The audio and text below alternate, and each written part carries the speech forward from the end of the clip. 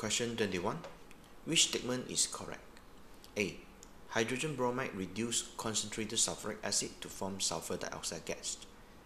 Okay, we know that HBr, the bond is easily break and it can react with the H2SO4. The bromide will oxidize from -1 to 0. At the same time, the sulfur in the H2SO4 will get reduced from +6 to +4. +6 to +4.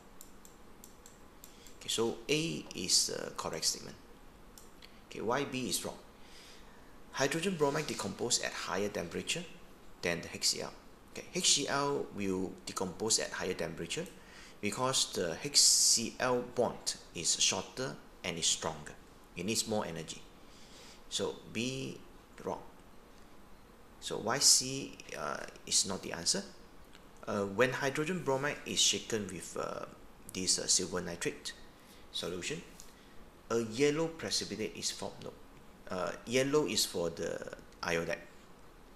So it should form the cream or off-white precipitate.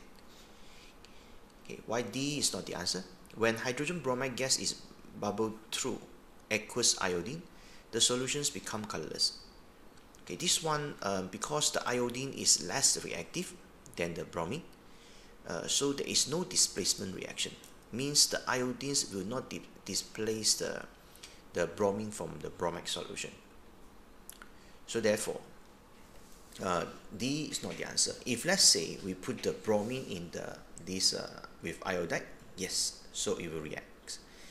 The bromine will reduce to bromide, iodide will oxidize to the iodine, right? Because bromine is more reactive, it can displace the iodine from iodide. Okay, that's all. Thank you.